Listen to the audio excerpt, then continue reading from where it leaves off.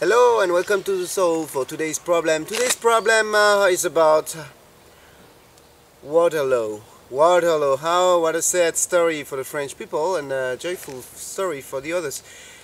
Well, I've been reading some very interesting statistics about Waterloo.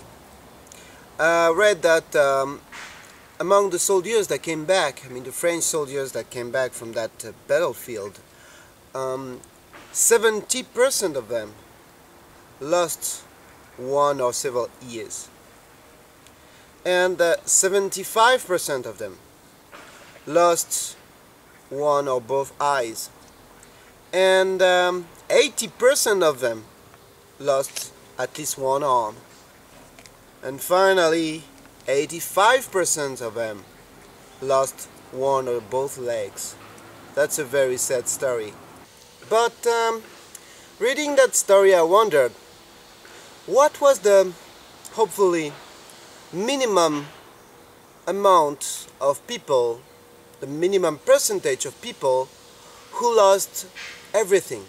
The maximum, I know, it's 70%. But what was the minimum? Can you find it out? Bye bye, and see you next time for the answer.